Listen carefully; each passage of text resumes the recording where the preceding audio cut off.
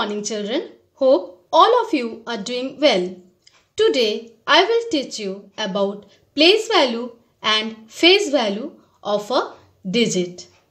Already you know the expanded form of 653 will be 6 hundreds plus 5 tens plus 3 ones equal to 6 hundreds plus 5 tens means 50 plus 3 ones means 3.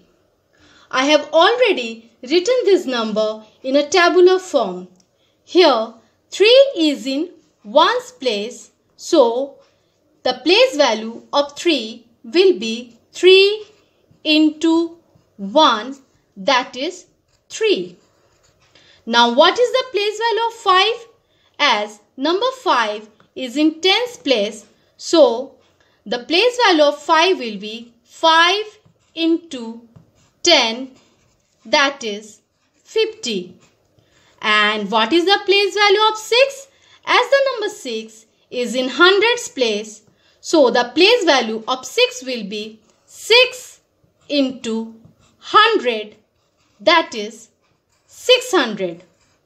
So children, we can say the place value is the value of the digit according to its position in the numbers such as ones, tens and hundreds.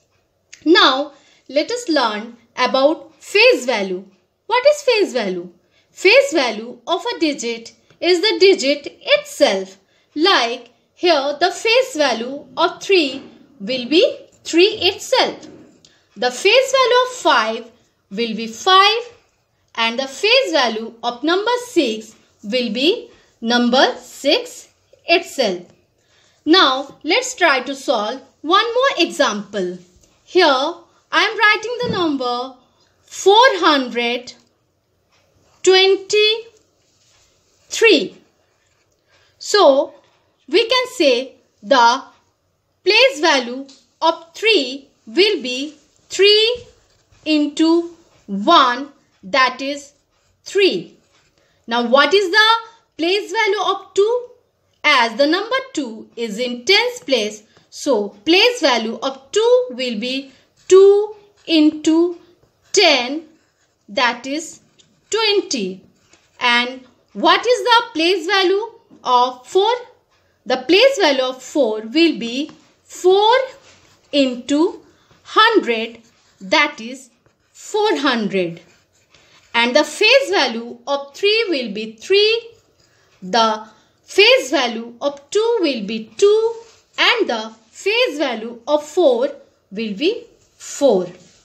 So children, you have any queries, then you are free to ask me.